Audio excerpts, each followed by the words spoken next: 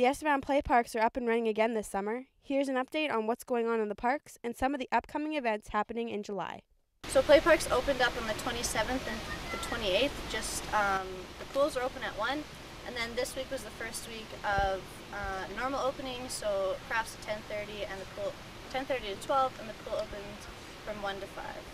So some big upcoming events on the July 12th. We have the pancake breakfast. So that's at Hillcrest. And then on the 25th, we have the Hillside Movie Night, so here at Hillside, and that just starts at dusk. Okay, so I just want to let everybody know to come down to Estevan Playparks. We've got lots of activities, something happening every day, a dress-up day, or a bake sale, or birthday celebrations, or something for everybody here. There's a play park, sand, pool, crafts, everything. So come on down to our play parks.